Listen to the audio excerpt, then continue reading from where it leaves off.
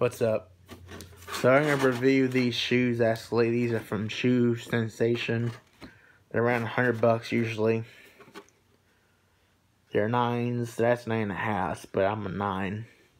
But these are around usually $100, so you can see they have a good arch support. And the shoes I bought apparently were not good enough. And I'm not always the best at figuring these. I'm mentally handicapped, so things are harder than normal to do things, and guidance is always needed regardless. So the arch support is working. I've been on them for at least a couple hours, as you know, and I'm on my feet at least 11 to 12 hours a day, quite literally, not including the lunch. That lunch is like 40 minutes off my feet, because I'm on my feet 20 minutes or more, depending. Sometimes less. I'm on my feet less, but you know, I'm off tomorrow. We've been to Walmart. We've been getting things for the season. They actually paid for these shoes. My parents did. They had about 2 of them together. My dad's and mine was like $50. They were clearance. They're actually not made anymore, I don't think. I looked them online on my iPhone the last couple hours, and they're doctor approved. They got carbon imported black. That's the style. It's a gel. It's one of those large width, because I got large feet. And it's needed. I got the wrong ones, of course, buying my first pair there. But it's a lesson to be learned. Buy 9.5 from now on. That includes the boots and everything else I just bought for the last 7 years. With 10s and size and technically don't need, because they measured my feet. My mom did. It's like, you're technically at 9, but bump up to a 9.5 just in case for extra room. But yeah, here they are. They look nice. They feel better than before, because I since I was young and I actually injured my foot, and my mom has the same exact issues. She has bad feet. She has a bad right foot. Apparently my feet are both like that now, since I apparently injured my feet and luckily did not have a bleed with hemophilia on the first day of the month of this year. You know, the first day of the month, my birthday, and it was crazy. And the shoes feel a lot better. I did have that, where they call it, where you have that pain underneath the arch, and it was really bad about 15 years ago. I always had to wear special shoes like this that are usually around $100. These are actually more expensive than the ones I worn before. I usually wear around $80 in the past with Nike, but these are more like cart pusher kind of work, being outside on your feet all day pushing carts. And these soles will be worn out before I know it, so that's the bad thing.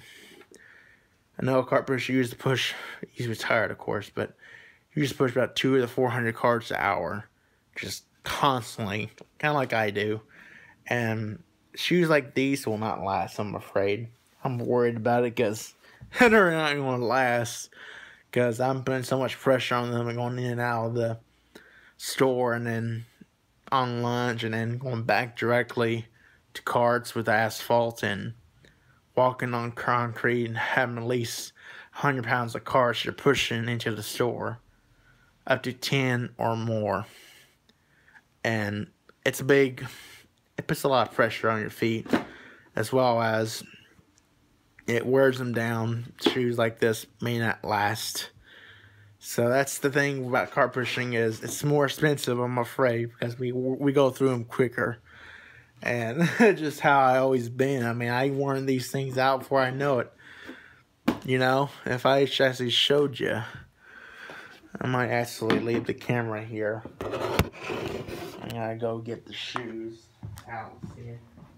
How long it'll last.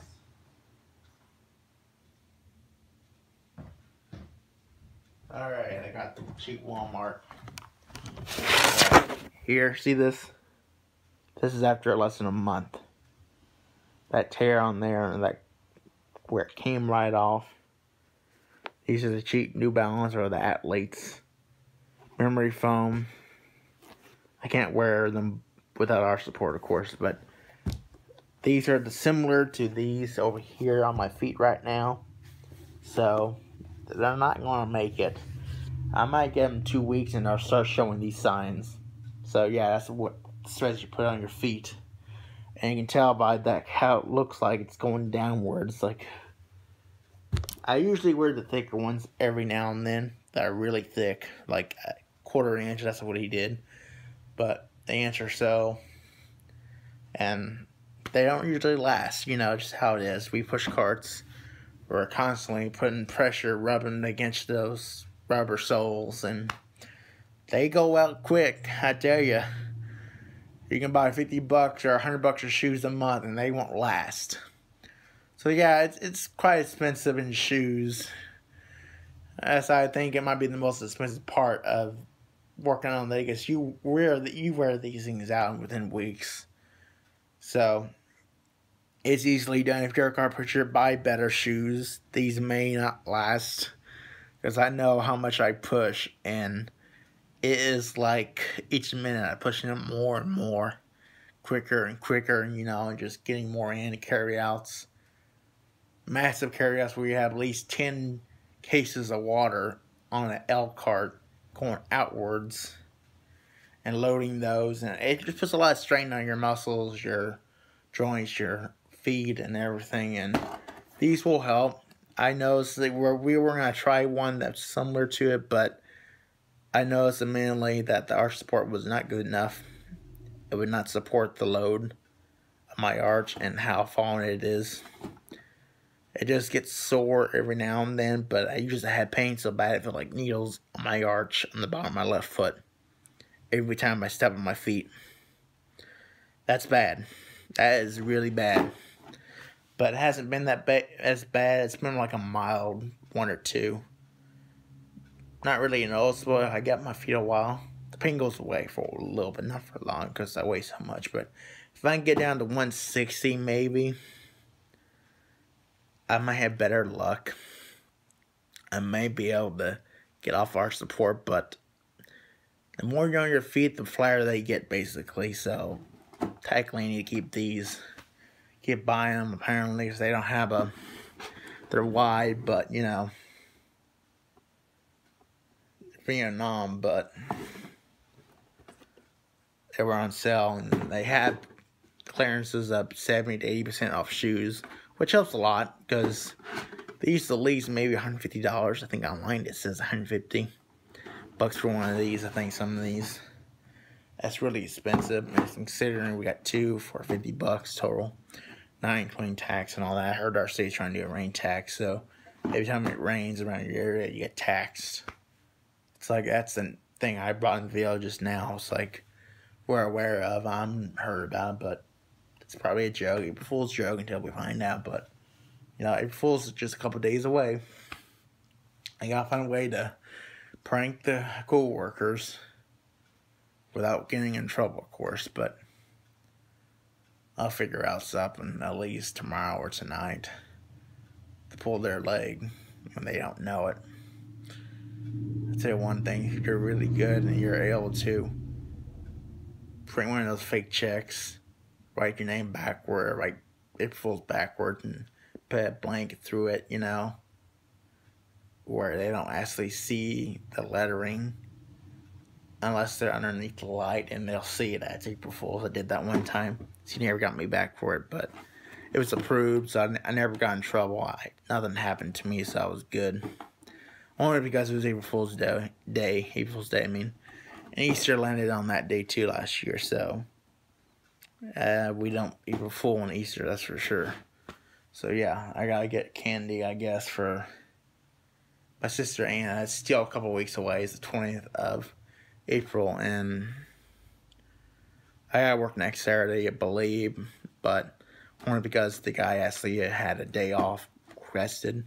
So I had to work that Saturday until like 8 or so at night. So they are cutting back in a way like that to try to save money, and just how they are. I mean, these, it doesn't really matter what kind of shoe.